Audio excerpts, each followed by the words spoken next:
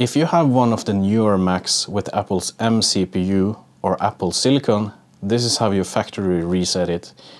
You open System Settings, you go down to General, you select Transfer or Reset, and you click Erase all content and settings. I assume you have backups because this will wipe your entire Mac and make it new again. If not, you should go and buy an external hard drive. I have suggestions for hard drives below, and runtime machine that's included in macOS to back up your Mac to that external hard drive before you wipe it. So follow the prompts on the screen, and when your Mac restarts and you see the Hello screen, the Mac is ready for a new user. If you have an older Mac, the process is a little bit more complicated, but it's not difficult. You have to go into the settings first on your Mac and sign out from iCloud.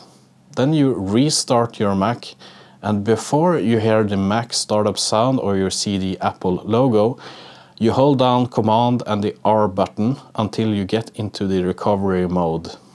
Then you can let them go. Now you start Disk Utility, you navigate to your Mac's hard drive and press Erase. In File System, you choose APFS or macOS Extended Journaled if you don't have APFS. After that, you can go back into the menu and you can reinstall macOS.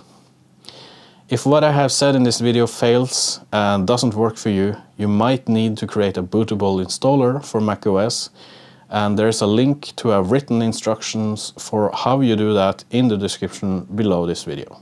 Thank you for watching.